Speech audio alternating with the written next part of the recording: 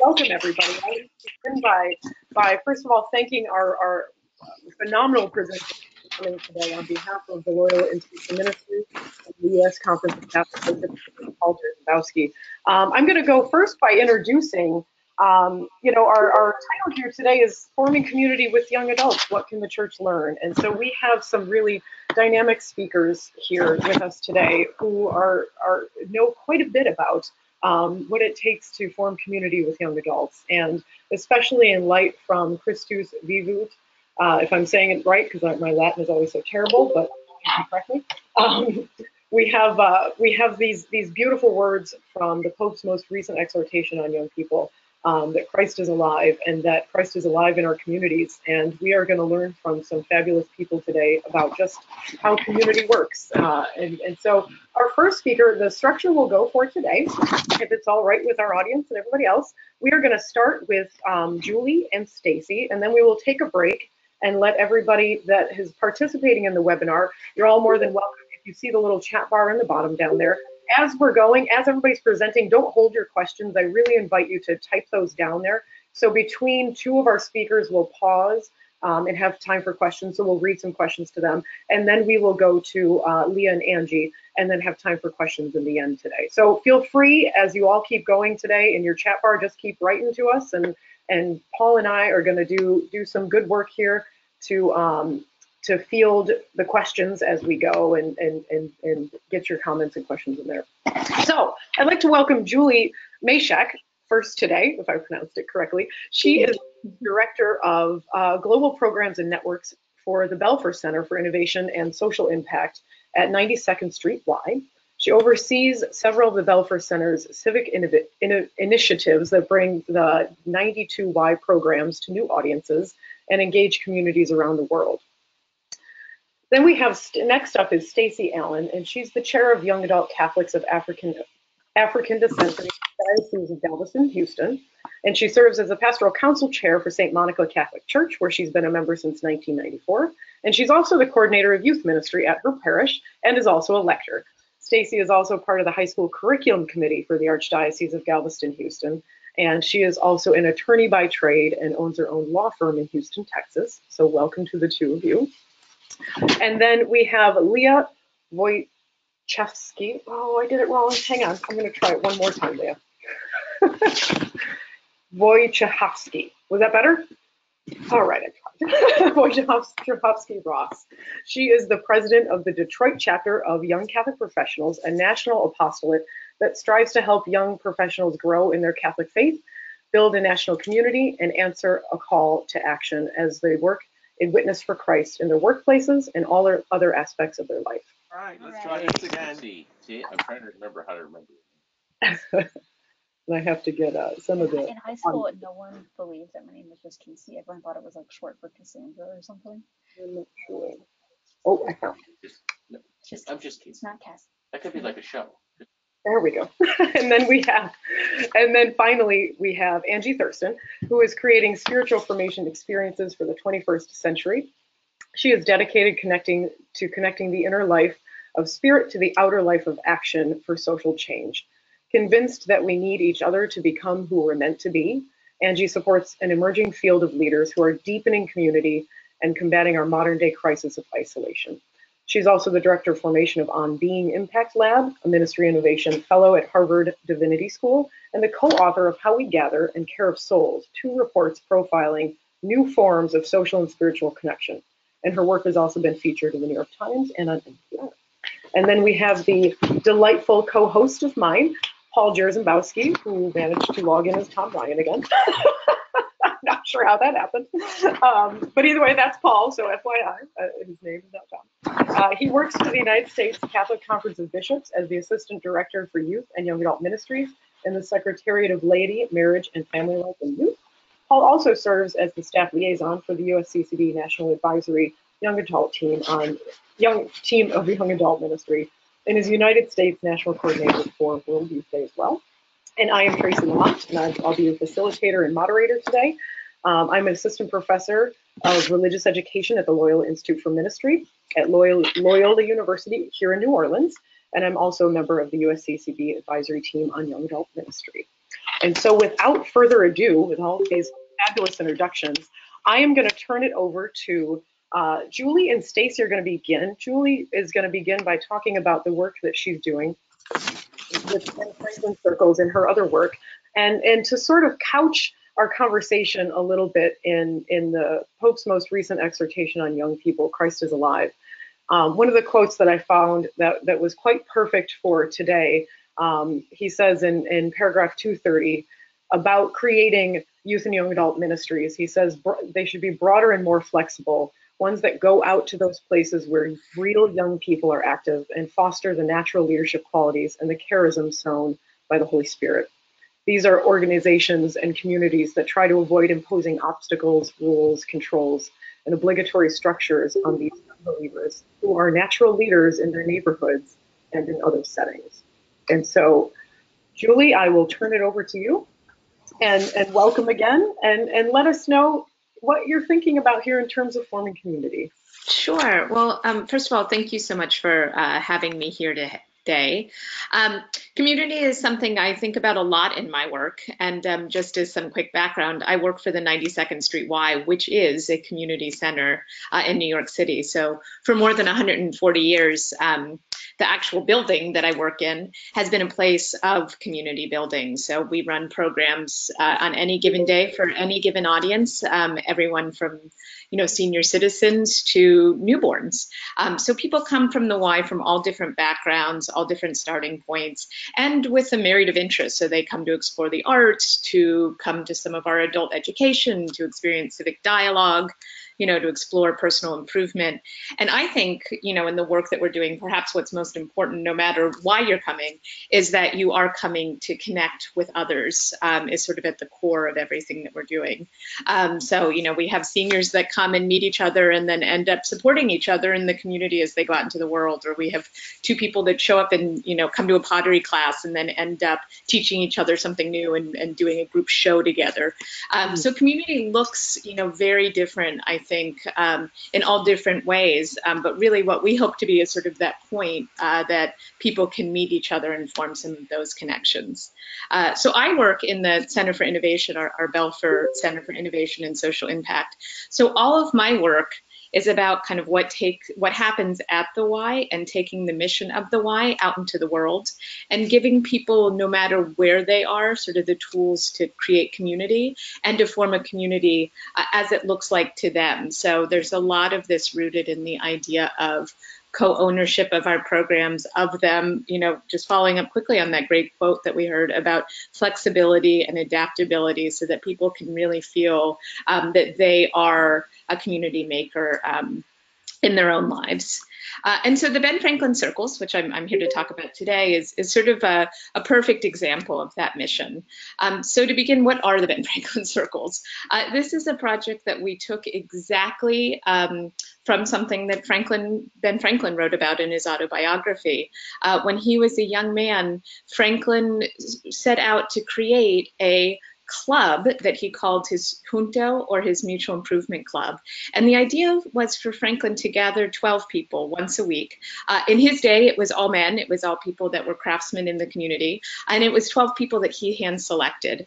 And they met as part of this mutual improvement club at a local pub every Friday night. And at sort of the core of this was the idea of asking questions about what it means to be a good person and what it means to live a good life. Franklin began every day asking, what good can I do today? And at the end of the day, he would say, what good did I do this day? And so this club became a platform for them to explore those questions.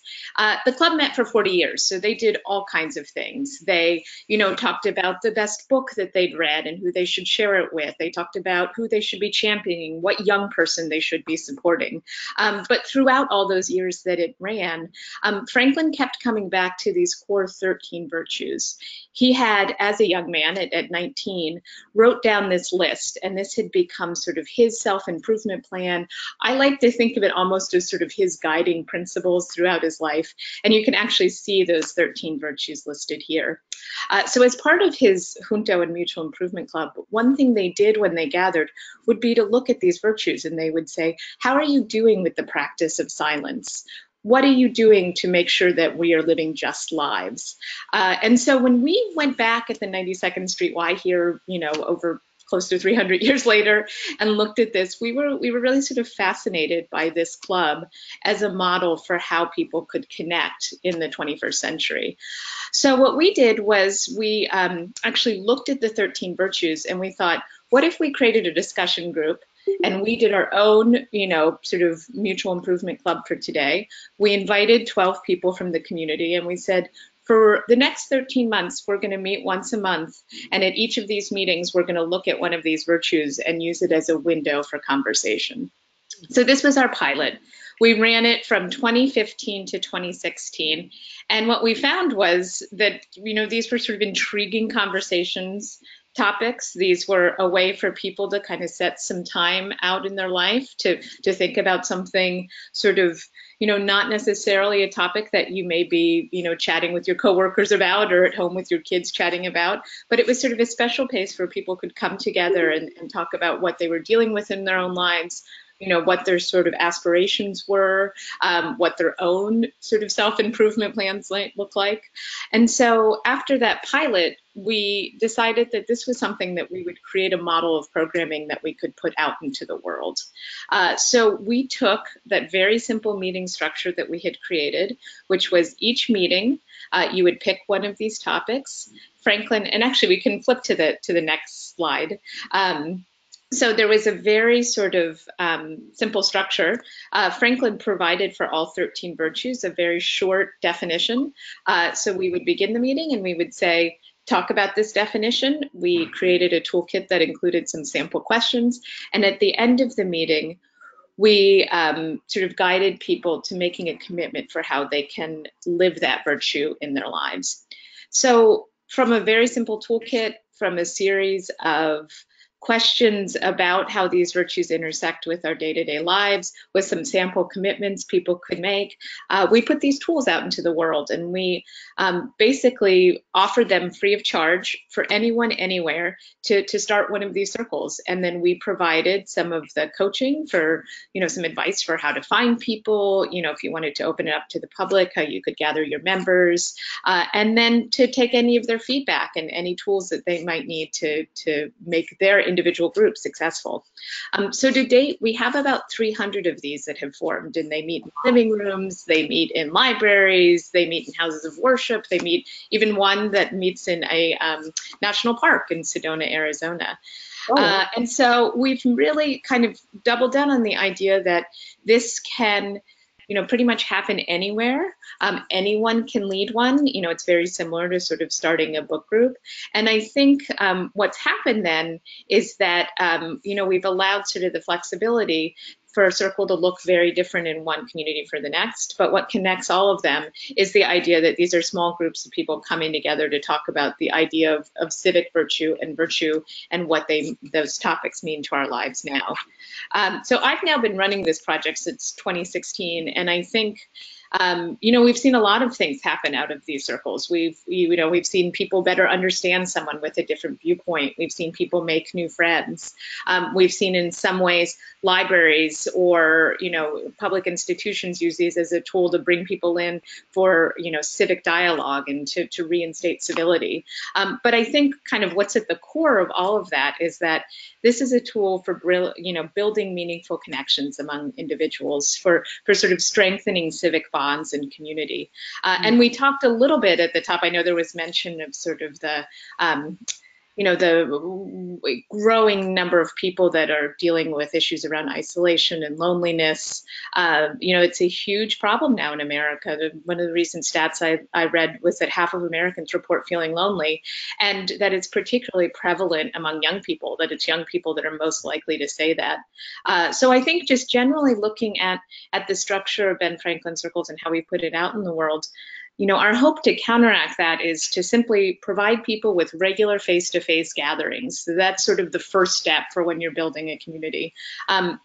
I also think what I've learned is sort of the success of this project is the emphasis on these bigger topics, these value-based conversations. So people are showing up and they're using these as a window to make connections with other people, to tell stories from their own experience, to build some of that trust that's key to creating a cohesive community and keep people coming back. And then also, I think it's interesting. I've been thinking a lot about like what bonds people, and I read recently that you bond with people that you work on something with. So you bond with your coworkers because you've done a project together, or you bond with your teammates if you play a sport because you've done this together, you've played this game together. And so I think with the circles, what's sort of interesting to me is this piece of people committing to how they're going to make a change in their life, or committing to something they're going to do in their community. Often people will say, as a result of this conversation, I'm going to find a cause to give to, or I'm going to volunteer, or one of the virtues is silence. I'm simply going to commit to being a better listener to people. And I think when you come back to the next month and check in with the members of your circle, you're getting that support. You're all kind of working on this project of self-improvement together. I mean, Franklin called it a mutual improvement club. So that's the project, is sort of working together to do good in the world, in your own life, and also for the community. And then finally, just a couple things that I think works well, since we are talking about young people with the project. I think, I mentioned earlier that Franklin was 19 when he made his list of these virtues. And I think it's interesting for young people to sort of use this as a tool to kind of encourage them to think about, what is my what is my kind of self-improvement plan? What are the 13 virtues that define my life? What are the values that I want to live as, sort of a forward-looking project as you're thinking about what's to come? And then also that these are very open-ended conversation. They are very much based on sort of the people in the room, owning them, having that flexibility. And also that it is a leadership opportunity. We do have teams around the country and young people that actually are the hosts of these groups. So they are the convener. In certain cases, it is an administrator or someone in the community that's an adult that's convening these. But we also have students from high schools around the country that have contacted us and said, I want to be the one in my school to run one of these. Or in one case in New York City, we actually have a student that worked with the administrators of her school to reach out to a group of students at other high schools, and now she's the convener, and it's kind of a multi-school project, which was really exciting to see. So just to wrap up quickly, these tools that are available. Here's a little bit of press that we've gotten around the project.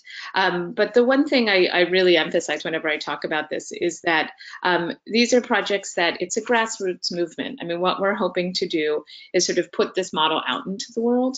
And then my role is to support the people that are interested in seeing what this looks like in their community.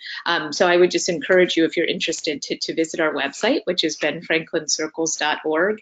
Where you can download the toolkits, you can join our Facebook group for hosts, you can take all of the sample guides, the original writings, and then reach out to me. And I am then in the role of helping sort of form these and helping sort of shape what the best way to basically initiate this in the community looks like. That's wonderful, Julie. Really, really wonderful. I love these quotes, and I can't get over them. Back on the other page, I was drawn by the opportunity to create dialogue about value rather than ideology. I feel like young people are really like just yearning for that in our faith communities and in all of our communities today. So yeah, you brought it, and I love the way that you talked about, originally Ben Franklin, he hand selected, and that's something we talk about in ministry all the time, is that personal invitation is Yes. hand selected. It's not just kind of an all call, everybody come. You have to know you're wanted. Yes. Wanted to be there. Yeah. Thank you so much, Julie. Stacy, we're going to. Yes, hello. Thank you so much for this opportunity to be a part of this webinar and to talk about the young adult Catholics of African descent here in the Archdiocese of Galveston, Houston, primarily in the Houston metro area. So in order to understand the organization as it stands today, I think it's important to talk a little bit about how we even got started. So back in 2015, there was an invitation from the USCCB. They were hosting a listening session for Black Catholic young adults. And I received the information, I applied, and somehow I got accepted. So that was great. And it was about 10 to 15 of us who were there in a retreat center just outside of Baltimore, and we're there for 3 to 4 days. And it was a really unique and powerful experience to meet other very young adults who were Black and active within their Catholic faith in their parishes, but to also have this space where we could really unearth some of the issues and the challenges, some of the blessings as well that we were experiencing throughout our different parishes and dioceses throughout the United States. And so after leaving that experience, I just started to think about a lot of the things that we shared. And one of the things that was kind of that I noticed anyways, that we were doing really great work but kind of operating in silos in different areas, and sometimes felt alone in some of the challenges that we were meeting in the diocese, especially as young adults who were moving into different areas and then being thrown into situations that we weren't familiar with, whether that was dealing with a priest at our parish who wasn't supportive, or archdiocese as a whole that didn't value communities of colors, or seemingly didn't value communities of color.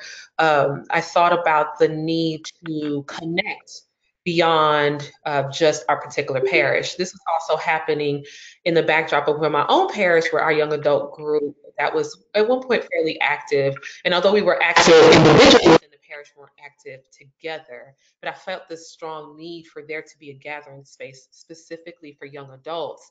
I believe that young adults, what I experienced oftentimes and what I heard from other people were that the space that a lot of us had from a very young age seemed to be seemingly silent at the time that we needed it the most. This time where being a young adult is often a time of flux and change and constant self-evolution. And so coming back to the Archdiocese of Galveston, Houston, I just remember praying about my experience, and I think just guided by the Holy Spirit, just kind of had this idea about what about creating throughout the Archdiocese space for Black Catholic young adults to be able to gather and talk about our unique experiences, not only being Catholic, but specifically being Black young adult Catholics. And so I started to talk to people and just to see if this was just an idea that was only beneficial for me, but if other people had the same kind of yearning. And as I had what I thought would be, quick conversations and feelers, they turned into 15, sometimes 20, 30-minute conversations where people were enthusiastic and saying, oh my gosh, yes, I feel the same kind of way. There's nothing going on in my parish, or we're really active, we don't feel connected with other people. And then so I started to try to see, okay, how feasible is this? Do I have support? And I first spoke to the deacon who was housed at the Texas Southern University Catholic Human Center, Texas Southern University being a historically Black college and university. He was on board. He was also a member of my parish, so I wasn't sure how much further that would go. And so he connected me with the vicar for the Vicariate of African Descent for the Archdiocese, who then spoke to our cardinal about it, and everyone was supportive and on board. So then it was about kind of going through the process that Julie talked about with Ben Franklin about connecting with a select few, started talking to priests and trying to get them to identify very active Black young adult Catholics at their parishes. And so it was about a group of 10 of us that kind of started as this host committee, if you will, trying to figure out, like, what does this look like? What does this feel like? And that was in October of 2016. And then by June of 2017, we had our first event, our launch event, and that's our signature event that brings out a pretty good crowd. It's called a Juneteenth brunch. For those who don't know what Juneteenth is, it commemorates June 19th of 1865, when Robert E. Lee rode down to Galveston, Texas, and announced to the enslaved people there that they were in fact emancipated. And mind you, this was about 2 years after the Emancipation Proclamation. And so we used that time and that unique history to then gather folks for a brunch where we have very Southern cuisine, build your own grit station and chicken and waffles and all those things, but also used it as a time to truly build community. We had a speed networking time where there were questions on each table, and people talk about travel to, hindrances to their Catholic faith. So people can just kind of group and gather that way. And so the vision and the mission for the Young Adult Catholics of African Descent is about fourfold. So the first thing is to build community, right? So create a sense of community and build a spirituality and communion among Young Adult Catholics of African Descent. And I also want to note that we are particularly in tune to using the term African descent because we want to make sure that not just something that's uh, tailored to those who are considered African American, those who were born in the United States, but the entire African diaspora. Myself, I'm Afro-Latina. I'm from Panama originally, right? So I'm not necessarily African American, but there's in Houston, which has been named the most diverse city in the United States. There are a large Cameroonian community and large Nigerian community and people from all over the diaspora. So we wanted to make sure that we were inclusive in our name. The other thing that we talk about is spirituality. So providing resources and programming to cultivate, enhance, and edify each member's Catholic identity and to empower them to discern God's call and to share their faith. So we were really thinking about supporting those who may be considering vocations, whether that's a vocation to marriage or the diaconate or even the priesthood, and making sure that in our programming we include clergy to expose us, right, and to make human those who have answered the call to holy orders. And so one of the things we had was a Faith is Bay, a relationship series where we focus on all dynamics of relationships, those who may be single, those who were raising families, and we brought in different deacons of African descent to help us cultivate those intimate sessions where we can just really talk about the issues we were facing as young adults. We also care about building leadership. So one of the things is a lot of churches within the African American apostolate, they do not necessarily have as many resources for staff in different positions. And it wasn't until I later on as a young adult that I even discovered like there were actual positions within the archdiocese where you can be paid to do things, because a lot of our folks in our church, including me doing youth ministry of my church, are unpaid positions. So trying to expose people to the fact that you can use your passion and your call and the gifts that you have to actually actively serve your faith. So cultivating opportunities for training and support in leadership positions for those who are lay ordained and consecrated religious leadership roles, and then also civic engagement, of course. So just providing members for opportunities for our members to live out their faith through community engagement. So one of the things that we recently participated in this year was a Black Hair Care product drive and a dinner for a homeless teen shelter. So one of the things is like people always donate different things at shelters, including, hygienic products, but they're not necessarily tailored for communities of color. So we, through our different churches within the Black apostolate, collected items, and then we went and served dinner to teens at a homeless shelter, and that was a great opportunity that we had. So the way that we try to cultivate community, which is the focus of today's talk, is just to create opportunities, no matter what parish that you go to come together where you can fully be your full self.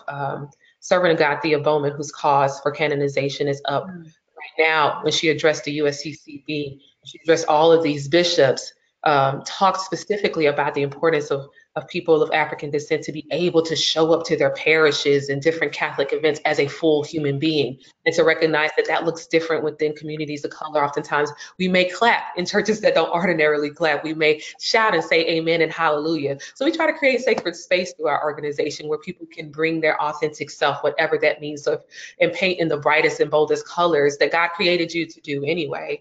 And another thing we try to do is also to support programming at the two historically Black colleges and universities that surround the Houston metro area. One is Texas Southern University, which I mentioned before, which I'm actually at their center using their space.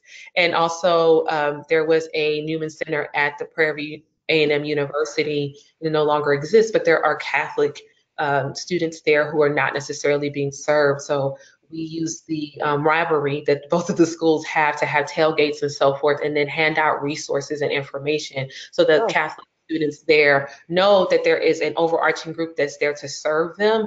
And so the director right now, Doris Barrow at the TSU Newman Center, is really working hard to work with Prairie View A&M students to create a sense of community there. Even though they don't have a center, we might be able to find other resources in the area so that they can gather and meet and continue to cultivate their Catholic identity, even though they are in school and not necessarily as accessible to the Houston area and the many Catholic churches that we have here. So that is how our organization seeks to create community and to answer the call and to be different and diverse in our approach. We don't do a whole lot of meetings and constantly meeting. We try to make sure that when we do meet, it's we also create space and time specifically just to debrief and to share our joys and our frustrations in ministry. I know a recent study came out and showed that even though the African American or African descent community within the Catholic faith may not represent a large percentage within our faith anymore, we are some of the most active groups of people within any church. So we try to make sure that there's opportunities where these young adults who tend to be very active can be re-edified and re-energized to continue to do the work that God has called them to do. That's amazing, Stacey. I loved it. And I'm already seeing, and I'm sure we'll see with all four of our presenters, but there's already such an overlapping theme of providing space that's not structured necessarily, providing space where you can be yourself.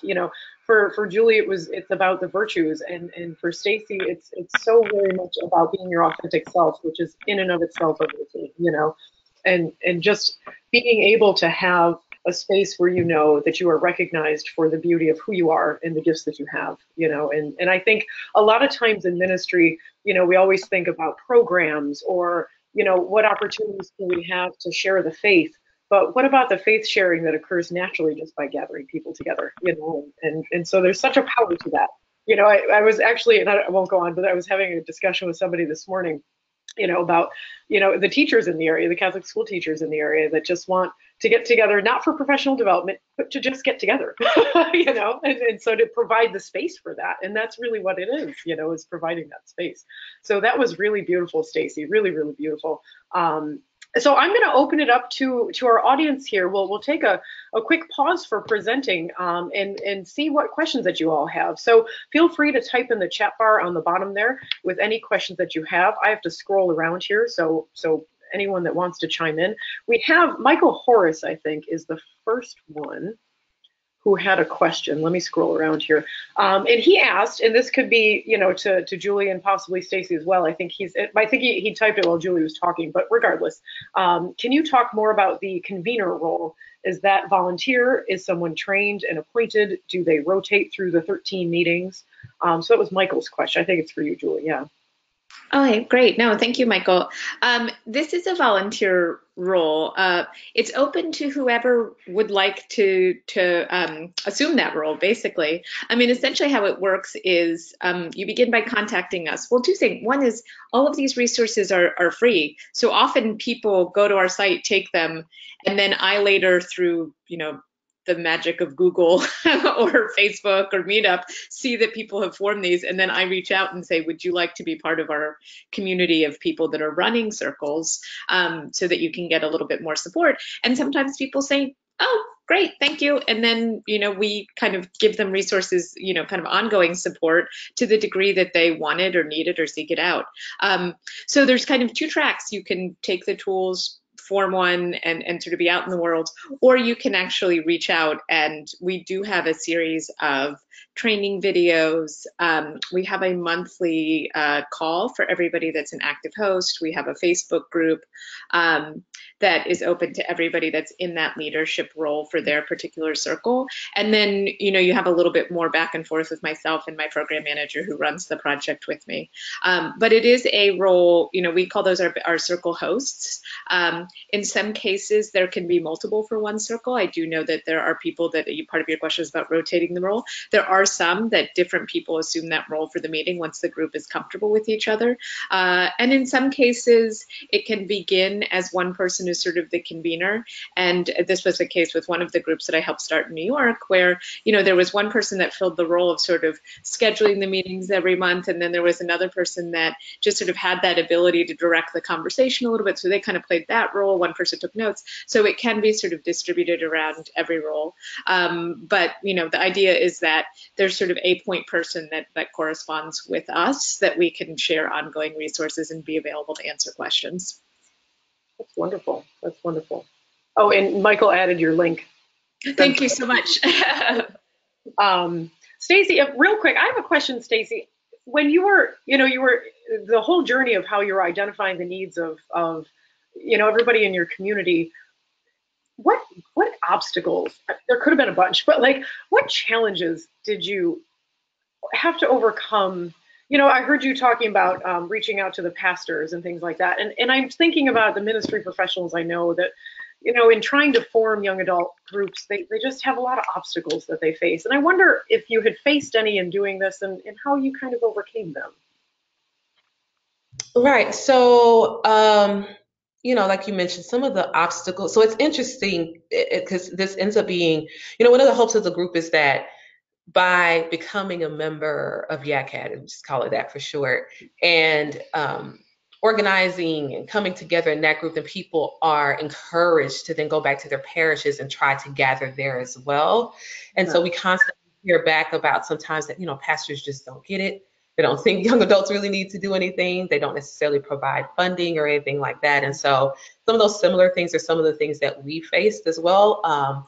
So we have a vicar for the apostolate of African descent within our archdiocese, but unlike some other cultural groups within the archdiocese, we don't have an office, and there is challenges with funding. So one of our biggest hurdles is just making sure that we can get funding.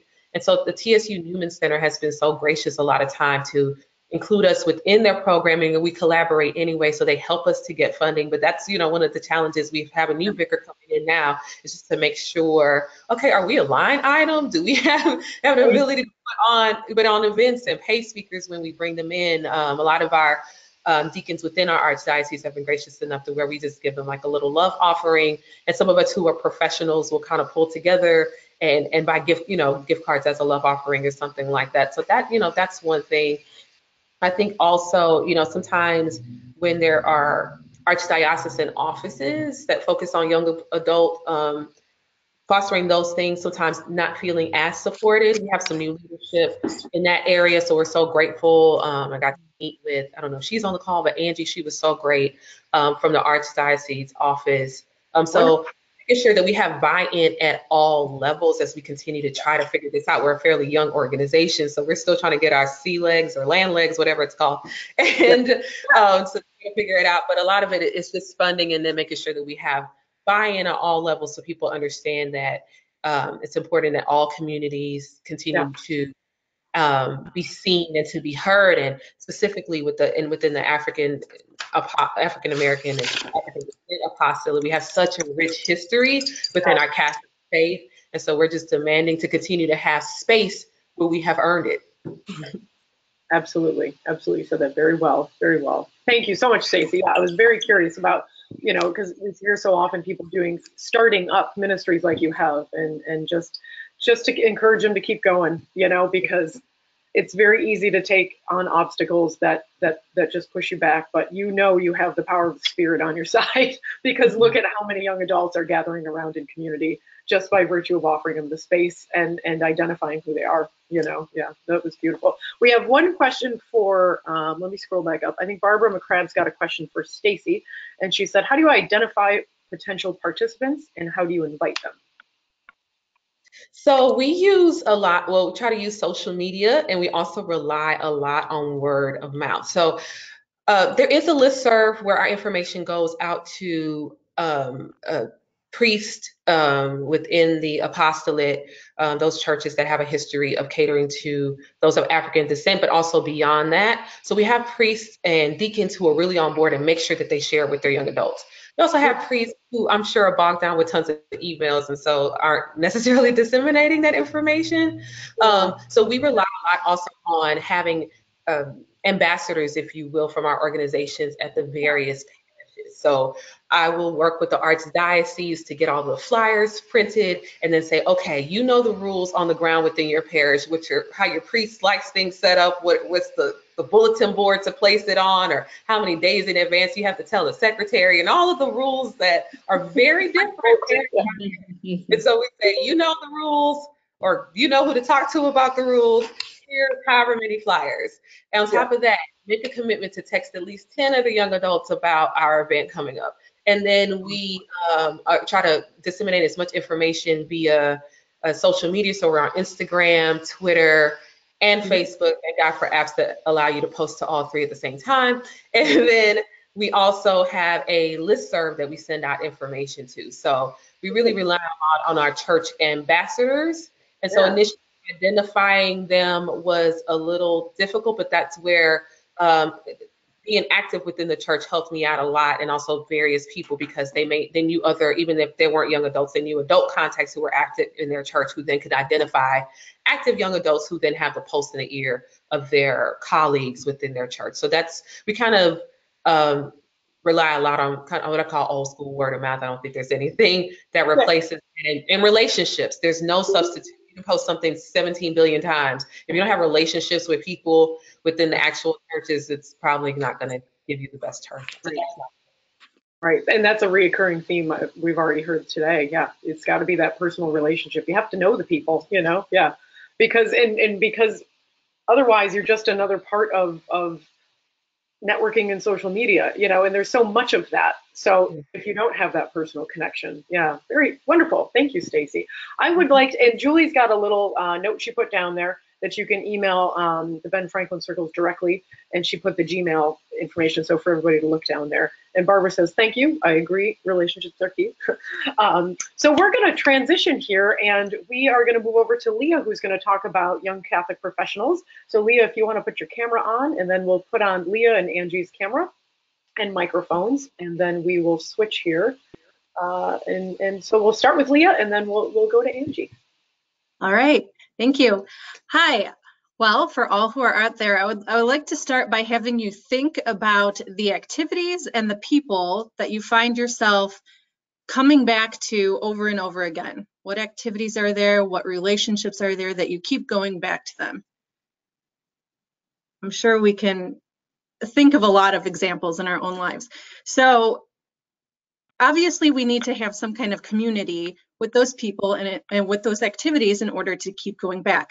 So I think that's the whole point of community, is that there needs to be something regular about it. There needs to be some kind of relationship building environment over time with like-minded people, and it's very engaging for whatever reason, whatever the community may be. But the point is, it happens over time, it's reoccurring. So I would like today to talk about Young Catholic Professionals, the organization that I'm part of. I'm the president of the Detroit chapter, and kind of how we form community and how we really focus on both dynamic orthodoxy and the charisms or spiritual gifts within YCP. So those are my 3 points for today, which you can see on your screen. So first of all, what is Young Catholic Professionals? I think some of you may have heard of YCP because it is a national apostolate. We currently have 19 chapters across the country, soon to be 20, as our chapter in Los Angeles is launching soon. Our Detroit chapter launched almost 2 years ago. So, and I've been on since the founding of the team. So I've really learned a lot, grown a lot throughout this whole process. So YCP has a threefold mission. The first is to form our Catholic identity. The second is to build Catholic community. And the third is to inspire, and not just inspire, but actually answer our call to action, which looks different for all of us. And we really focus on the professional aspect of our lives. So our theme or our motto is working in witness for Christ. So of course, most of us spend a great majority of our time during the day working. And for most of us, we work in secular environments. And so how can we still live our faith and witness to our values and to our morals at work? So that's why we really come together to inspire each other, to hear executive speakers and learn from our executive mentors about how we can grow professionally and also personally and spiritually, so we can combine all of those aspects of the human person. We have 22 events a year.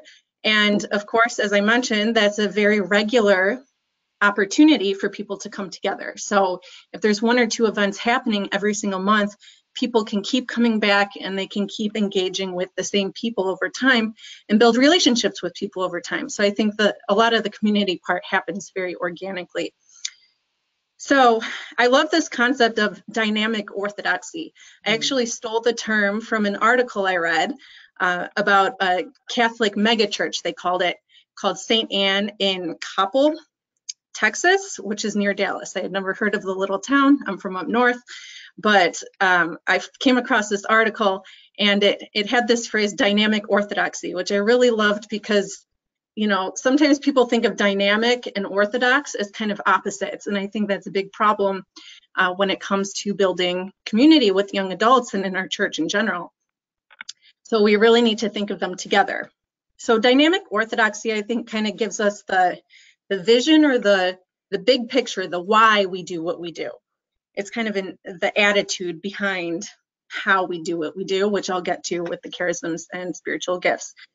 So the Pope in the same letter that Tracey referenced before actually referenced some youth activities or young adult activities as sometimes being dull, meaningless, and unattractive. So I think those are pretty provocative words, but since the Holy Father used them, I feel okay using them myself. So I think people are really tired of dull, meaningless, and unattractive church activities or church ministries. Of course, they're not all like that, but I think too often the activities in our parishes are a little too rote or predictable, or they're not really geared toward today's audiences in the way that they could be. Those activities can almost start to feel like just things to do. So sometimes our most active parishes with the most ministries and the most activities going on, they just do a lot of things. So, I mean, it's not bad to do those things, but are people really getting meaning and growth out of those activities is the question. So first of all, dynamic. If we look at our faith, we know that our faith is dynamic. It's beautiful, it's exciting. And our church activities and ministries, instead of, you know, being dull, meaningless, and unattractive, what's the opposite of all that? Well, vibrant, meaningful, attractive. So how can we really build an attitude characterized by those attributes in our leaders in the church and in our leaders in our young adult communities, and of course in the followers too? It kind of rubs off. So people want to feel engaged. They want to be part of authentic community. They want to feel that sense of forward movement and growth and vibrancy, and really feel the depth and the richness of the faith, which it is dynamic. And then of course our faith is also orthodox, and you know, the truth is also beautiful and exciting. And I think sometimes there is a little bit of a temptation or a fear that people will think that we're being controversial, or we're not really connecting with people, or people don't want to hear that anymore. But we should never water down the truth. You know, the Holy Father, Pope John Paul II, and Jesus himself so many times says, be not afraid. So let's be not afraid. Let's trust that God actually, in fact, did create us to seek truth and to desire truth. He didn't want us to have some watered down version. He wants to give us the full truth. And the truth really attracts the human soul much more than any kind of watered down, less controversial version. So that's dynamic and orthodoxy. So within Young Catholic Professionals, we strive for that kind of vision and that kind of attitude within our leaders. And of course, we try to pass that on then to all of our attendees. So second, we have charisms or spiritual gifts in our church communities. So as Tracey mentioned, when she read the Pope's quote, she did mention those charisms. So I think of the charisms as kind of the process or the how we kind of implement our vision, which is the dynamic orthodoxy that we're trying to create. So there's a workshop called and Gifted, which I'm sure some of you have heard of. And I became familiar with this workshop within the last couple of years. And it's more or less a workshop and an inventory to help discover your spiritual gifts and your charisms. And a main thing that I've learned through it is that when people start doing what they're called to do and what they're gifted in doing, they invest incredible time and effort and energy. And through YCP, most of us are volunteers. All of the leadership teams in the 19 chapters, soon to be 20, are volunteers. And it's just completely amazing to see how much time people are investing, even though they're volunteers. And people often ask us, oh, do you do YCP full time? as if they think it's a full-time job, and that's kind of what it looks like sometimes. But in fact, we're volunteers. So why is it that we're willing to do amazing things and invest our time and energy? Well, we found that when we help identify what people's charisms or spiritual gifts are, then we can really plug people into what they're gifted in and what they're called in.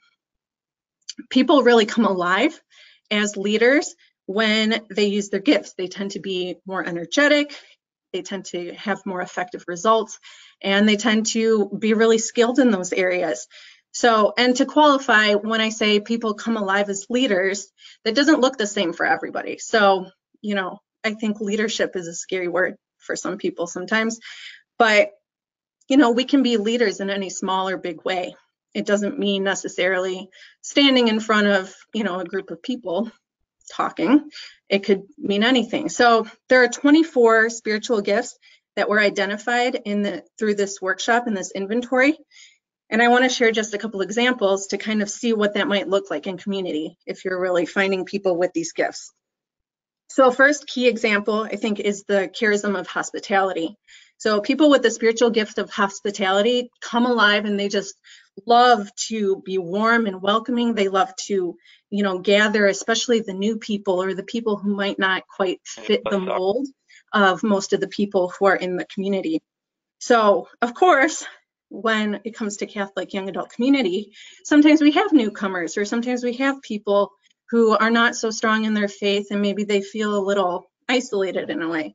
So people with hospitality can be very welcoming, and that can make all the difference to a newcomer. Another charism that I think is really important to focus on is evangelism. So Jesus himself, of course, proclaimed the truth with both affection and power, which I think is another really, you know, powerful dichotomy to think about, the affection and the love that he shared, but also the power. He didn't water it down. He didn't, you know, he wasn't afraid to speak up. So both affection and power. So people with the spiritual gift of evangelism do the same. They love to talk about their faith, share their stories, and ask other people for their stories. And they're very authentic in that, and they don't approach people as a project to convert, but rather, you know, a person to really get to know. And of course, we feel more inspired when we hear somebody tell a story with that much passion and authenticity. Another one is service. So people with the spiritual gift of service like to take action. So the more kind of practical side of things, they see a practical need and they jump to meet that need. So these are just a few examples of how we can kind of help identify people's gifts and plug them into roles where they'll be really effective and help build the community as leaders in whatever way that leadership might look like. And to close for the moment, I was reading recently about the so-called purpose-driven economy. So I've heard it said many times now that we are currently living in a more purpose-driven economy. More and more, this generation of leaders and workers want to feel purpose and meaning and impact in the work that we do or the relationships that we have. We want to build those relationships. We want to grow as people. We want to focus on the process. And you know, that's what drives us. So whether it's in work or in volunteerism or anything, we're driven by that purpose. So we really, you know, the charisms can help us really plug into what people's personal purpose and motivation are. Yeah, that was beautiful, Leah. Thank you so much for that. That was really, really well done. Thank you so much. You know, it's that we have one of our speakers or audience participants who wrote in, you know, the quote, you know, dull, meaningless, and unattractive. Like, oh, that's hard to hear. But it's what we're hearing from many, many young people as to why that's been their experience sometimes of life in ministries and parishes. And then there are some that are just on fire. You know, there are some that are really doing the excellent work, you know, especially in Take Stacy's work as well with parishes, you know. And so, but it is, you know, it's interesting the Pope wrote that. You know, he didn't pull any punches on that one. But yeah, so I really appreciated how you honed in on the different gifts. Again, I had a really wonderful meeting with a few folks this morning, and we mentioned the same thing. Not everybody's gifted in all things. Not everybody has strengths in all things, and sometimes people feel overwhelmed by that. They feel, you know, I think some folks can be negative by nature. I know I can. I kind of look at, like 5 great things happened and 1 wasn't great, and I think to myself, oh, the one bad thing, and that's what I focus on sometimes, sadly, and I try to work on that. But so when it comes to strengths, sometimes we focus on what we're not good at, and we don't let our actual gifts and charisms flourish as a result. So I think that was really beautiful, Leah. I love how your organization really focuses on developing the gifts that people were given, by God. Yeah, that was beautiful, Leah. Thank you so much. Angie, I'm happy to turn it over to you. I definitely want to encourage everybody. We're probably going to go a little bit over time today, and that's just because we have amazing speakers, and I also want time in the end for closing remarks and closing reflections from everybody. So everybody feel free to keep writing in the chat bar, and when we pause after Angie, we'll go back and read them, but don't hold your questions, just write them in there. And remember, it's recorded, so if you have to, sign off, if you have a meeting at 2 or whatever you got going on, I will send the link out to everybody who registered, and then it'll be on the USCCB's website. So Angie, without further ado, please, welcome. Thank you so much, Tracy, and thank you also. It's been such a treat to hear from you, Julie, and Stacy, and Leah, and I've learned a great deal already from being here on the call, so I really appreciate it. So I'll just begin by sharing a word about myself as I come to this conversation. So I am the child of an interfaith marriage, and perhaps more importantly, the child of 2 dedicated spiritual seekers who met in San Francisco in the late 1970s. They raised me and my siblings around the teachings of a text called the Urantia book that most have not heard of. But the thing to know for this conversation is just that the central tenets of that text have to do with developing a closer relationship with God and following more closely the inspiration of the life and teachings of Jesus.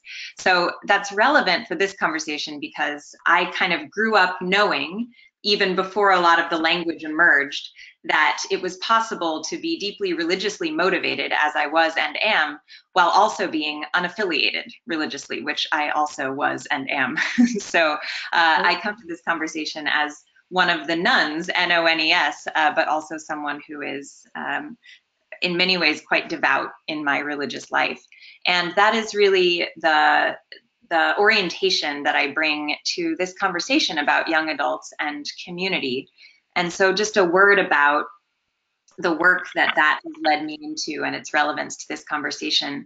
After seeking spiritual community myself, I finally ended up at Harvard Divinity School as a student, really wondering at this time of so much religious transition, how I might be of service in helping to deepen spiritual community. And that tradition, especially falling along the lines of the trends of disaffiliation, the rise of the spiritual but not religious, but not only looking at those who were outside of religious traditions, but also with a real curiosity about how folks who do maintain a religious identity and community are also drawing from streams outside of that one tradition in pulling together what might constitute their spiritual life. And one of the things that's been a theme that was already brought up on this webinar today is our crisis of isolation. So I had a particular heart for this question as it relates to, okay, if we're cobbling together our spiritual lives, how are we then finding ourselves in deep community? And how are we growing into the people that we're called to be? And so that really led me to look at a wide landscape of where young people especially were finding meaningful experiences of belonging. And this at first was very distinctly within a secular landscape. I was looking at innovative communities in fitness and the arts and justice movements and maker spaces and gaming communities, and asking, what is the motivation for fostering this community and what are people finding here? And it was remarkable just to note the themes that emerged consistently across such a wide array of different kinds of communities. And it basically came down to 6 key themes. The first was about personal transformation, and right up next to that was social change. So that, and we heard that from Julie already, right? How we're working together toward a personal goal, but then there's a sense of a shared commitment. So those twin ideas. Activating creativity was a big one, as was purpose finding. You mentioned purpose. And then accountability to the person we want to become or feel called to become. And on top of or surrounding all of that was this commitment to fostering community, and community with a real depth to it. You know, I think I've become a bit protective of the word. You know, back in the environmental movement, the heyday of that, there was greenwashing, which was, oh, suddenly everything's labeled green. And I feel like to some extent, because of the stakes of our crisis of isolation, we have a bit of community washing now, where we label things as community, whether or not we actually feel what I would describe as the experience of being deeply known and deeply loved, right? That we not only know about the experiences of our kin, but we're also committed enough to them and love them enough that we are showing up in the highs and lows of their lives and they in ours. So with that being said, I want to spend the bulk of the time that I have here today to actually talk about a pilot project that this work has led to. So basically the arc of it has been getting to know all these amazing community leaders across the secular landscape, then getting to know about amazing community leaders who are innovating within religious traditions, whether that's dinner churches or pop-up Shabbat or Muslim small groups or online Buddhist sanghas, and beginning to bring together and gather the leaders of these various communities. And then in the midst of that, beginning to cultivate relationships with leaders of religious institutions who are coming forward and wanting to understand better how to serve millennials and how to serve those younger than millennials in the United States especially. And for myself as an unaffiliated millennial, then having the extraordinary gift of coming to know and experience much more of what is held within our extraordinary traditions that have been built over centuries, and to begin to ask, how might we actually build these bridges between ancient wisdom and the innovation that's emerging now? And so one of the core pilot initiatives we've been engaged in, which Tracey mentioned, is a project called the Formation Project. And this has been advised by a group of women religious, amongst others, but some sisters, both Sisters of St. Joseph and Sisters of Mercy, have been helping to advise this pilot, which really builds upon, in many ways, the Novitiate experience in asking how do we become the people we are called to be, and how do we foster community around that journey, and how do we then be of service through that community to the world. And we have two design challenges with this pilot. The first is that the folks we're trying to serve are coming from all walks of life religiously, and in some cases don't even have a clear religious identity or community to which they belong. So that phenomenon of not being able to rely upon shared language or shared practice or shared belief when it comes to the people we're trying to serve. And then the second is just the more logistical challenge of folks being all over the country and the world. So how to help foster this kind of container for spiritual formation amongst folks who are spread out geographically. And so the architecture we've come to is built online, but it is an invitation for the participants to deepening in their lives offline and in their everyday experience. And a lot of what you shared, Julie, about the phenomenon of an aspiration to move toward virtue and building on small groups and commitments. A lot of these same ingredients have been very present in our work on this project. But one of the most amazing dimensions of it has just been the work with these sisters who we've met with every month for well over a year at this point in helping to craft this project, and just to be in conversations where, you know, a young millennial who's doing some kind of, arts-based community in New York City and is just saying with all the sincerity they can muster, what I really want to do is just foster personal transformation in the context of community to serve the world. And Sister Mary turning to him and saying, my friend, this is what we call religious life. That interplay, that conversation that in so many cases is not happening, and I think many are the poorer for it. So that's really what we're trying to animate in this project. And so we've built it on the pilot is 5 months into a year-long effort, and then we're going to try to see what grows from there. But it begins with a question that we pose to each of the participants, which is to say, spiritual formation is the intentional cultivation of discipline and practice with one clear goal: drawing nearer to blank. And then we give them a blank and we ask, what's on your line? And, so I'm a participant in this pilot, and my answer, I just used the word God. We have participants who are using the words primordial awareness. Someone is using Buddha nature. Someone is using Christ consciousness. Someone is using love. Somebody is using my higher self, right? So you have this really wide array of language, and the architecture of the process moves from discernment to then cultivating the inner life. So the inner life along the lines of, how do I tend blank within myself? And then to the outer life, how do I tend blank in others? And then to the beyond, which is this question of call, or perhaps someday collectively of charism, which is really to ask, how is the spirit moving me and us, and what are the gifts that are mine, that I have inherited from that spirit to give? How might I become ever more an instrument in my life? And it's that movement, as we've spoken with these sisters about their movement from contemplative to apostolic, and the true, sometimes millennials who are starved for community will somewhat romanticize how great it would be to be in community, right? And then you have one sister who I shall not name, but her saying, community, it is so beautiful, and I want to bang my head against the wall, right? Like the reality of being up close to other human beings, it is the greatest, and it is the most horrible, right? And so just to be informed by the wisdom of those who have actually walked together in that kind of intentionality has been, I think, the greatest gift of this pilot so far.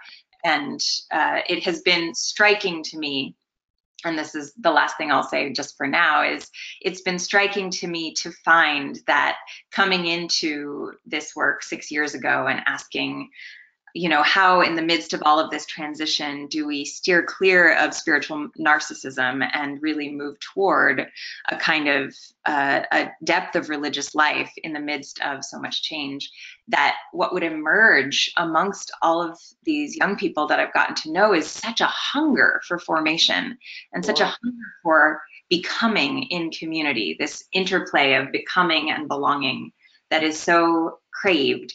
And so to really have the opportunity to ask, okay, how might we be about that?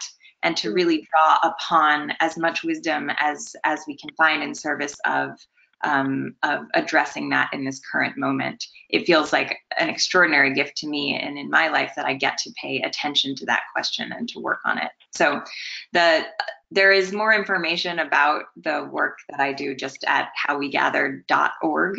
You see How We Gather here on the screen. And there's 5 reports that I've co-written with my team about the changing religious landscape and the changes in both our personal experience and the cultural implications of those changes. So more about that can be found there as well. Yeah. I've gone through a few of the documents. They are something. Just the quotes alone, like one of them, one young adult said something like, I finally found people I could share my vocation with. I thought, this is what the church ministry leaders are dying to hear from young people, and I was like, they're doing it, And so, really, really profound. And I love how you're talking about, how the sisters are getting involved and how they're sharing, this life of vocational commitment, a life of discernment, a life of prayer, what it means to commit your life to something.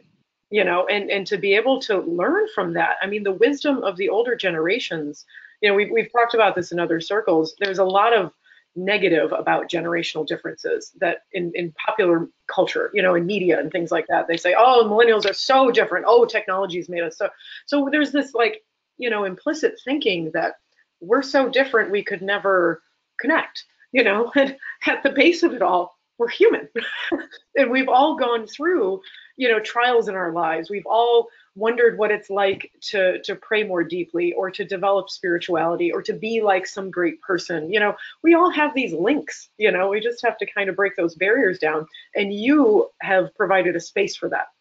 And that's what's brilliant and beautiful about that. So thank you so much, Angie, for that. And I'm going to invite Stacey and Julie, if you want to put your cameras back on, feel free. We're going to open up to some questions here. We have a few, I think, going here. And so I'll just go ahead and read what it is that we have. Everybody else chime in. And again, if you have to leave the webinar, write your question anyhow, because we'll record it. And just that's what one person has already done. So it was a really good idea. So we had somebody who had a quote. I think it was from when Leah was talking, not a project to convert. I think that was when you're talking about evangelization. So they said that they loved that. And so I thought that was neat. Michael Horace says, thank you, Leah. YCP has had great success in strategic urban centers.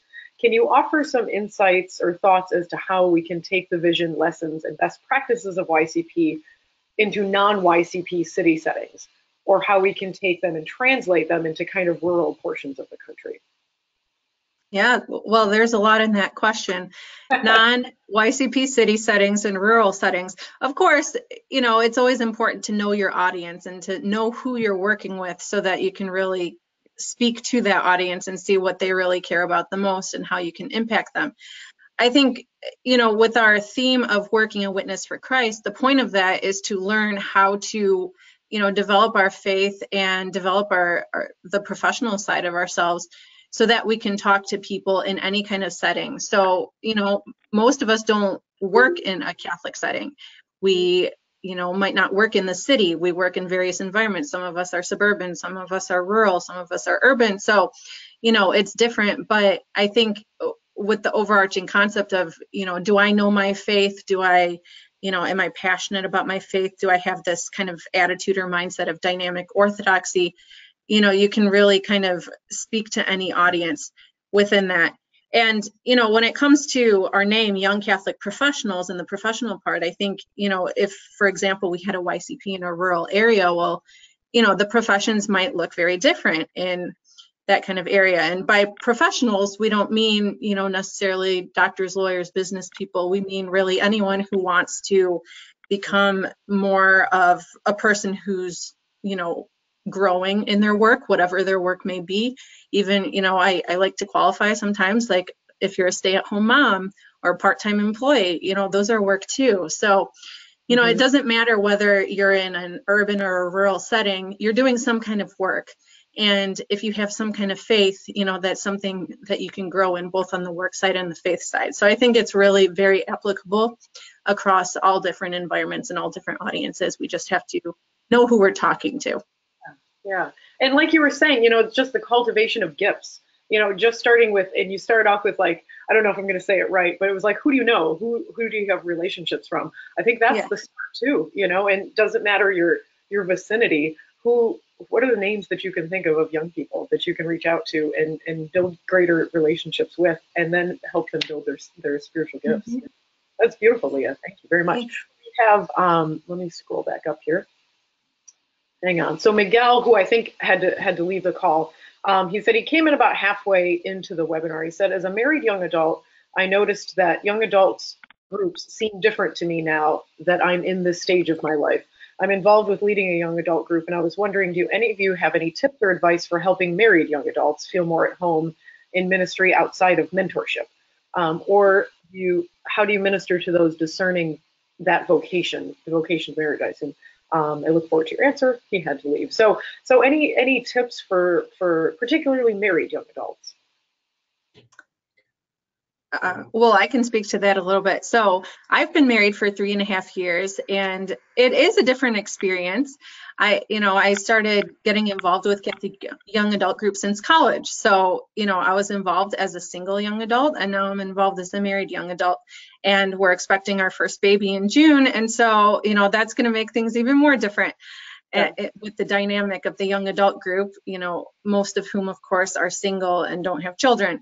So I think, for me, something I'm passionate about is, because I have many thoughts on the topic, I've had many discussions, but for me, part of it is having at least some passionate leaders of a young adult group who are married themselves and maybe who have children themselves, because, you know, people learn from what they see. And if we want married people to be involved and to be part of community, you know, and to form a community of single people and married people all together within a community, then, you know, we have to have kind of that diversity of life stage at the leadership level too. And so, you know, that's something personally that I really want to continue with, is to be a visible leader as a married person, so that, you know, I can be at least one example of saying, just because you get married doesn't mean that you're excluded now, or that you don't quite fit the mold of the majority of the people now. We still want you here, and we still want to be growing together, because single people and married people think differently and they have different priorities, and so we can all learn from each other. Yeah, I completely agree with Leah. Make sure my volume is up. I completely agree with her. I mean, I think young adult groups have a tendency sometimes to feel like a singles ministry. And so I think it's just as Leah said, making sure that your leadership reflects all the dynamics that come with ministering to young adults. So even when we were coming up with our Faith's Bay series that I mentioned earlier, we had a mother there who had her two kids, you know, there with us, who was very adamant that we have to make, it was a 3-part series, and we had to make sure there was a series specifically focusing on family life and how do you continue to cultivate Catholic identity within your children. And then we made sure that we partnered with a deacon who has 5 kids, as a deacon, as a professional, and so it allowed us to connect also with clergy and those who have holy orders. So I think it's absolutely about, you know, ministry is all about accompaniment, right? And so you have to, and the reason why we have young adult ministries is because we're trying to be intentional about accompanying young adults. And to be young adult means to be in a state of flux and constant change. That is to me the universal unifying thing. And so we can learn so much from our married young adults, even as single people, because one of the things about discerning marriage as a vocation is that we need to have honest conversations about what does it mean to be married, not in a secular sense of what society puts out there and what we see celebrities and all of those people doing, but also about, like, what does that mean within our Catholic identity? It's great to hear your priest talk about the need for more marriages and the need for more vocations, but what does that look like? I recently heard, and I forget which celebrity, Michelle Obama, I went to her book tour. She talked about this thing about, like, how difficult marriage is, but how rewarding it is, and how it's important to have honest conversations about the fact that they had to go to seek counseling during their marriage. And people see them as relationship goals, but they went through difficult times and they got help and they still made it. Because she said the problem is that when people go through difficulties, then they think that that's the breaking point because everybody else's marriage is perfect. So in a very social media driven society where people carefully curate what life looks like, it's important to have space where we have married couples who are doing well or struggling, or who have kids who are literally running around during the meeting, so that people say, this is what it looks like, but there's still joy in it, and God is still in it, and you can still be called to it in your own imperfections right now. Right. I love it. I love it. And Stacey, that brings up, and I don't want to cut anybody else off because you're more than welcome to chime in, but it brings up something, not only like relationship status, but it's like parish ministry status too. Like there's some, you know, we have these conversations of like, it has to look perfect. It has to have gone wonderfully. And that to have done like an event organization or whatever that like maybe didn't go as well or failed or nobody came, you know, like that's okay. That's a part, you know, like that's life. Things don't go great all the time. You know, marriages have struggles, you know. Yeah. And you're right. We can definitely put up what we want people to see about us on social media. Yeah. That was beautifully said, Stacey. Thank you.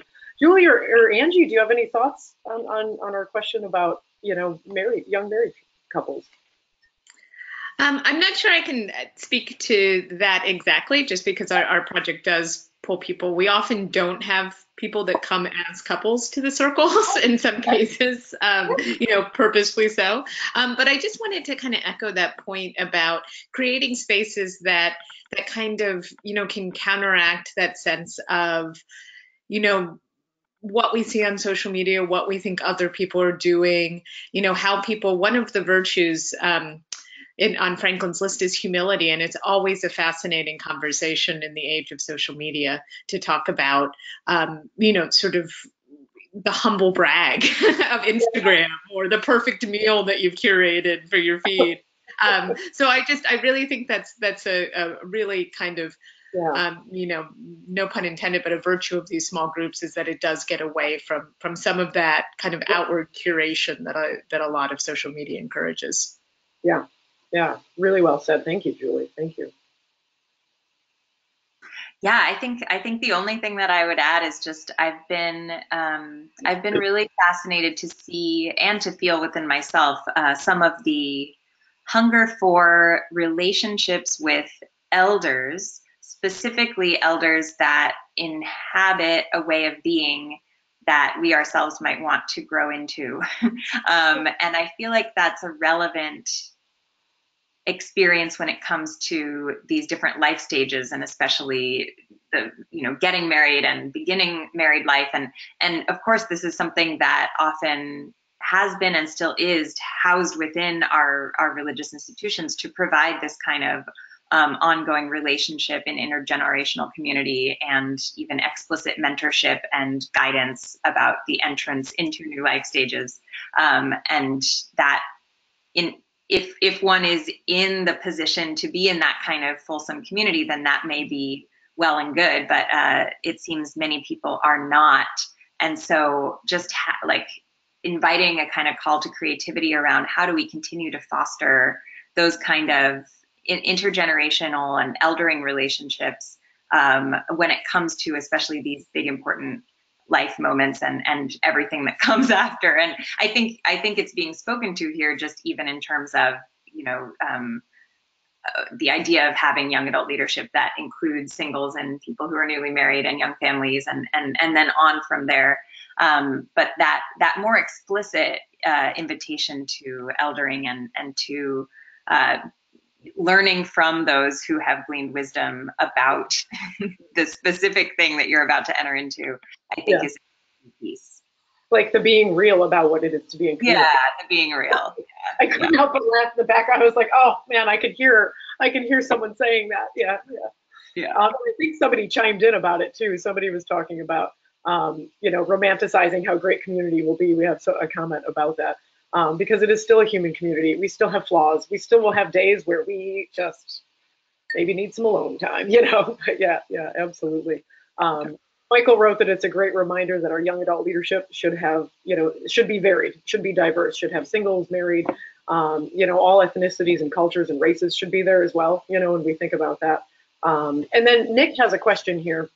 Do any of you have reactions to Christus Vivit, the new document? I sent a few paragraphs to you all, and I hope it wasn't too many. But has anybody been able to dive into it all, or chosen to, and especially the section on community, have reactions to it? Each one of you kind of mentioned it a little bit, but maybe any other thoughts on it?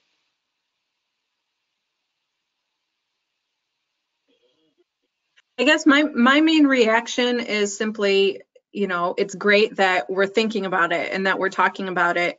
And I think even the word community sometimes is used as kind of a buzzword, and that has to do with the romanticization of community. Oh, it's great to have community, or we have to build community. Sometimes it's spoken about in almost like a cliche sense. And like community washing, did you call it?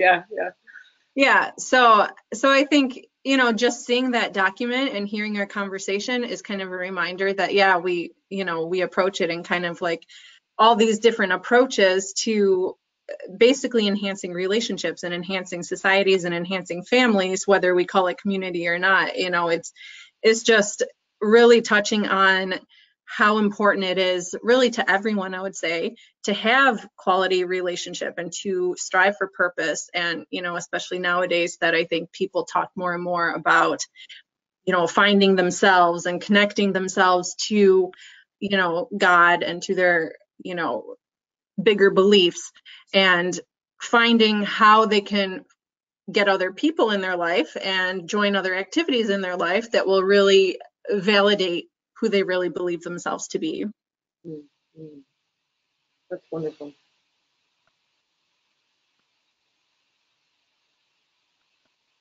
I really like the line in terms of the excerpts that you sent.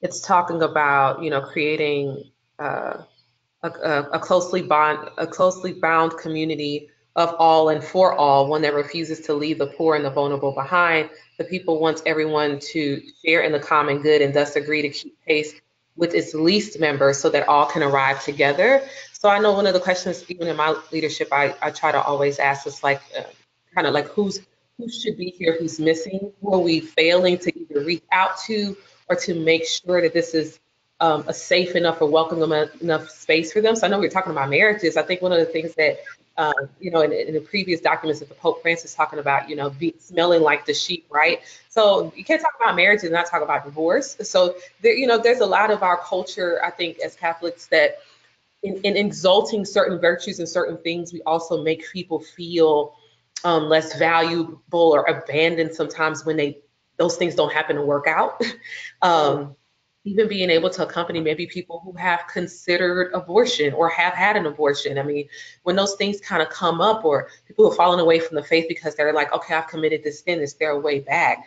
Reconciliation doesn't just happen within a room with you and your priest. It also happens in the day-to-day interactions we have with people. So it's about meeting people, making sure that we're meeting people where they're at, and we're getting into the muck of society. So one of the activities we're looking at doing is potentially hosting a panel around this issue about sexual assault and Me Too movement and so forth, because especially to reach out to those on the college campuses. I mean, these are conversations there are happening as an attorney. Sometimes I get these very long-winded conversations with students who are just like, oh my gosh, blah, blah, blah, and this is happening, and what does it mean to consent? What does it mean? And those are opportunities to throw in theology of the body in there and talk about the dignity of the human person without necessarily saying, hi, I'm Catholic, and today we're going to talk about sexual, so it's about, where are our vulnerabilities? Where are the messes in our society? And are we being vocal within the context of our church and our faith and getting in the mud and the messiness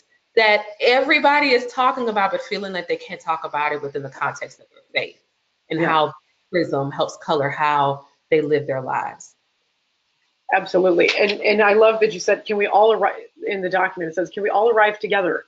It's, it's our job. That's what community is, to bring them together, And what you're saying, Stacey, reminds me of what Julie was starting off with, about that deep value and meaning to go out and do something, to be together and go out and create this together, and so not only just personal transformation, but communal too, and so to get back out in that community and find where those, I think, Julie, you were talking at some point about, having that space to, to have those really tough questions. And that, Stacey, that's what you're talking about, is like, there are tough questions about what it means to be reconciled back to the church, and who you are as a result, and what sorrow and pain you've been going through as a result of that too. And people do feel they don't belong anymore when challenging issues come up in their lives, and it's our job to bring them up with us. That was really well said, Stacey. I want to give everybody, if you don't mind, and say whatever you like, but I want to give you all your kind of like last moment, if you will. We're moving into 2:30, and I'm sure some of you maybe have to get going, some of our presenters. And so I definitely want to respect your time, but I also don't want to end, so we have that going on for us. And then we do have one more question. If anybody wants to tackle the question of burnout, any, leaders that get burned out, especially volunteer, and I wonder, Leah, if that has to do with the gifts that you identified, that was coming to my mind, but I won't speak for you all. But if anybody has any thoughts about leaders that get burned out. Yeah, well, definitely in a volunteer organization, it's something that we see a lot. And I think, part of it is kind of accepting the reality that sometimes you feel that way, you feel burned out, and just because you feel a certain way doesn't mean that, it's the end of the world. And so, in YCP, we do take like the leader commitment very seriously. Even though we're volunteers, it's still a commitment, and we commit for a time. But we also have a plan in place, a very, good intentional plan about transitioning leaders from one year to the next. And so it's not like you're locked in forever. There's kind of this expectation that it's like year to year, and you can stay on more than 1 year, but, it kind of can balance out, over time as you go through the different seasons, you go through a lot of time, it's a lot of work, you're investing a lot, and now you can kind of start to groom somebody else to take on your role later on. And so it's, you know, for the good of the organization. And if that's really what you have in mind, that your commitment is for the good of this organization that you love, then it can be kind of easier to have that sense of, you know, even when our work is burdensome, we still give thanks to God for it because there's still a value in it. And that's part of, you know, the prayer that we always pray to our patron, St. Joseph the Worker, is, you know, when our work is pleasant and productive, well, we thank God for that. And when it's burdensome, you know, we ask God to help us see the value in that and to offer that up. And I think that's something that we've all really grown in, just, you know, the balance between being committed and, yes, being realistic with kind of how much we can handle and how much we need to ask other people for help and bring them into our positions for the next year. And I just wanted to add something quickly to that too. One thing that I've noticed has been really productive, you know, the way that our circles form is that someone sort of naturally says, I'm going to start one of these. So they are in some ways kind of put in that host role by being the person that raises their hand. But to actually, once they are in that role, you know, it's one thing to sort of say, oh, could I have a volunteer? Even people that have the best intentions don't always say, well, I didn't see myself as a leader, or I'm not great at, you know, running the conversation, so I can't volunteer for that. But to actually have structures that allow people to assume leadership roles. So one of our hosts created this model for her circle where they put all of the virtues in the basket with all of the sample questions, and each meeting it's somebody's job to pick out the virtue and read the questions. So they are assuming that leadership role, but it's structured for them. So she doesn't start the meeting and say, who wants to lead it? They all agreed. One time you're going to lead it, and next time somebody else is going to lead it. And it kind of eases that sort of transition from member to leadership in a way that everybody's agreed upon.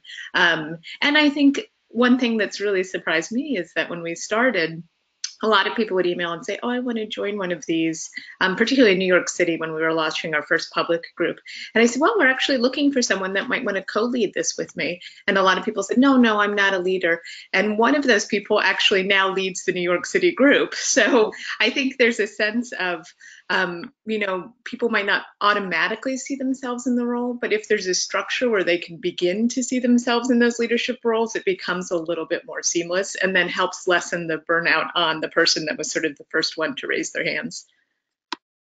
Wonderful. Yeah, that's valuable insight. It's just creating the ability for somebody to learn how to lead, you know, the structures in place. That's wonderful. Yeah. Do you want me to give it all over to you for your final moments, and then we'll do quick announcements, and Paul will say his big thank you. And I would also like to point out how absolutely blessed and honored we are that you are here, and that we have 4 young adult women presenting today that I think is worth saying out loud, because I'm very, very proud. And then we got Paul. Love you, Paul. But go ahead in whatever order you like.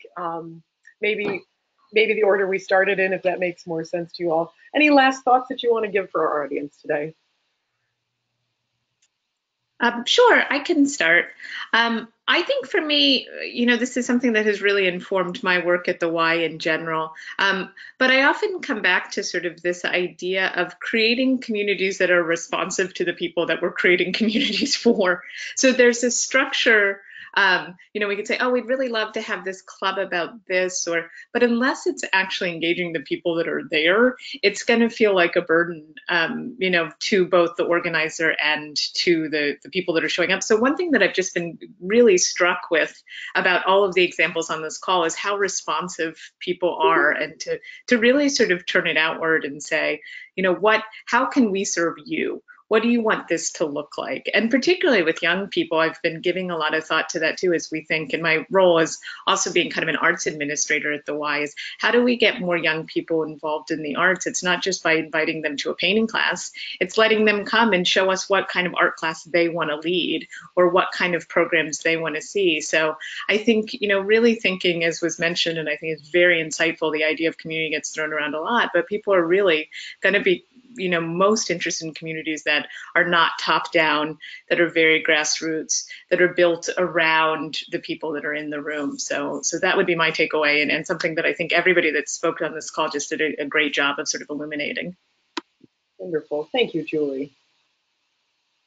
Again, thank you for allowing me to participate on this webinar. I learned so much from our co-panelists. I was taking notes and things to take away from it. So there's always an opportunity to learn.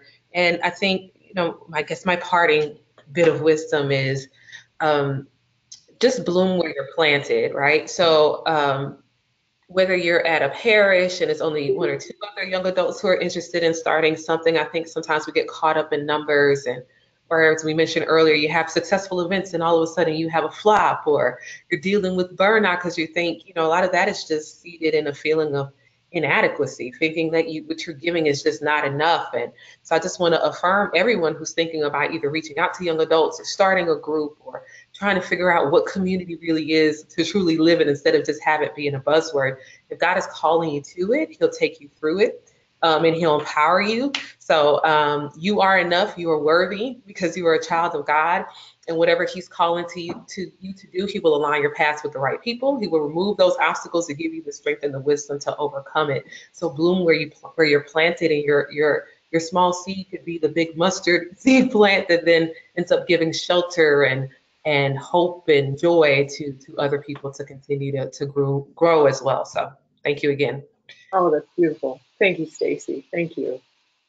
Go ahead, Leah. I love the word intentional. So I really want to focus on the word intentional in my closing here. And also, we were asked to give some advice for parish and diocesan leaders and ministry leaders. And so I kind of want to focus on that too.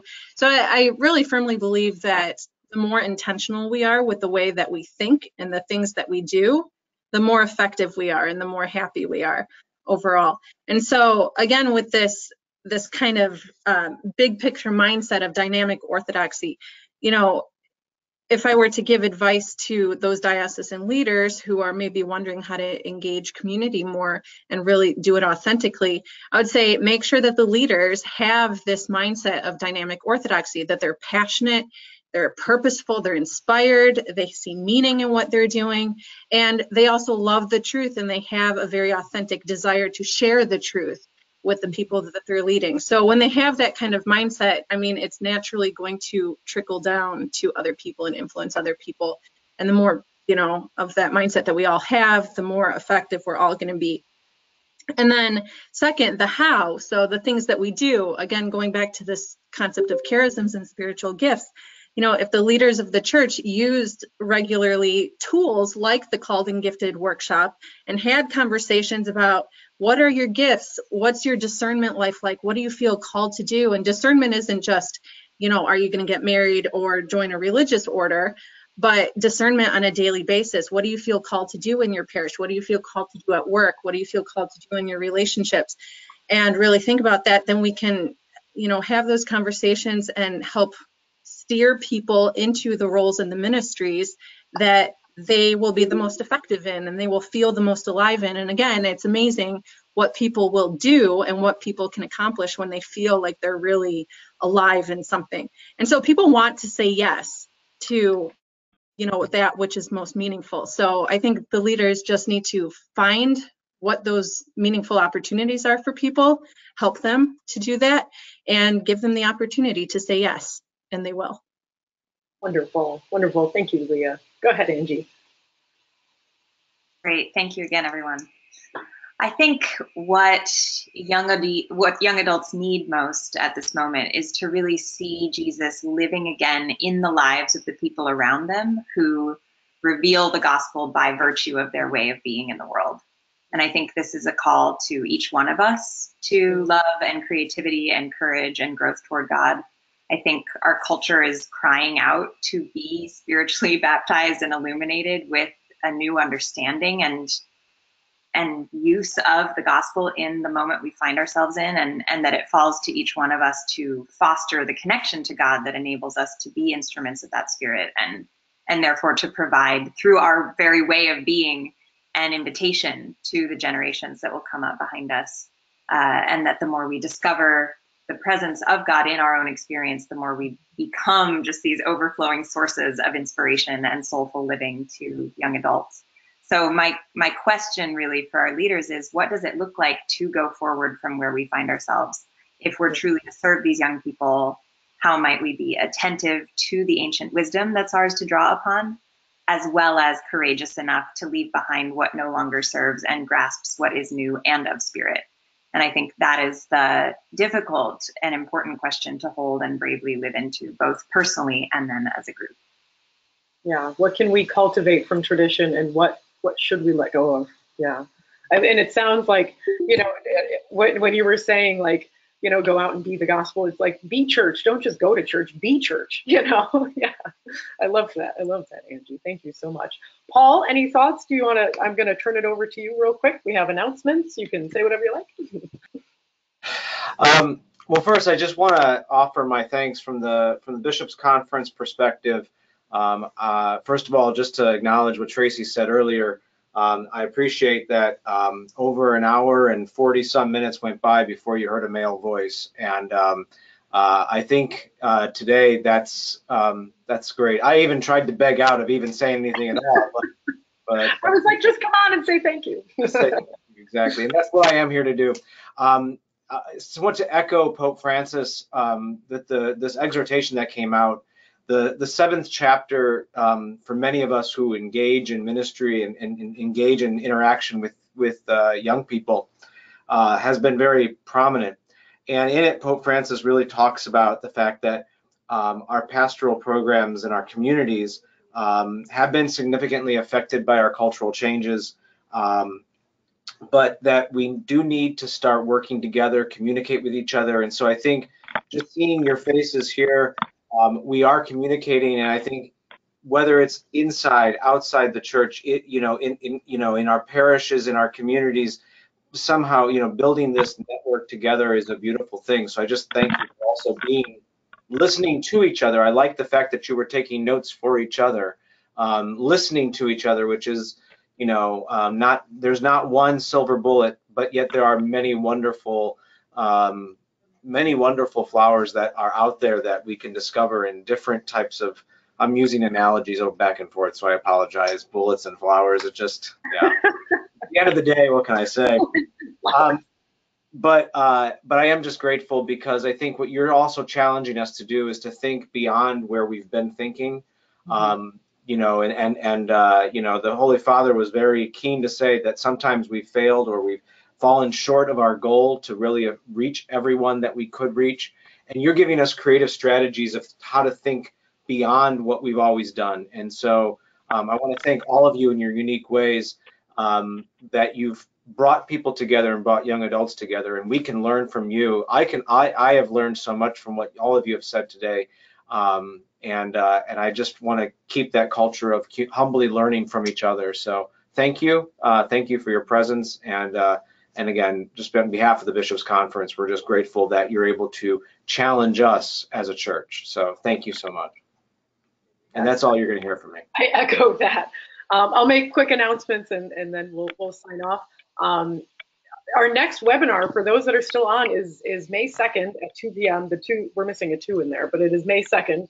And we are going to start cracking open that papal exhortation. And then our next one, we're going to have kind of a 2-part series. And it's really going to be, May 2nd, and then May 23rd is our next one. So 2-part series of what is the exhortation, what's in there, and then how are we bringing that alive. And this is really going to be like very much audience based. It's we want to hear from you. How are you bringing the exhortation alive? So you've got till the middle of May to tell us. And so we welcome all of that. And I also really thought this was an excellent time. We have an opening here at Loyola University New Orleans, and we're so super excited about it, because this is a ministry position. It's a campus ministry internship position. It's a 3-year position. You have free room and board, and a graduate degree when you're finished, at the Loyola Institute for Ministry. So it's a really wonderful opportunity. Feel free to email me for the link. I don't think I have it with me to put up right now. And so finally, I want to thank all of our presenters, Julie, Stacy, Leah, and Angie. We are so grateful for your insights and for your time today. And we went longer than I anticipated, and I apologize. But it was so valuable, and I'm so grateful to all of you. And so on behalf of the Loyola Institute for Ministry, I am just so grateful for all of your work in ministry and for your voices and your courage and your ambition and drive to keep going when the obstacles are there, you know, and to keep sharing this wisdom and to keep mentoring the next generation of young leaders. So I thank you all so very much. And I'm very happy to give out your emails. Several of you put them in the chat bar. So when I give the link to everyone, I'll put your contact information if you want me to share it. So thank you again. Thank you all so much. All right. Bye, guys. Have a wonderful day.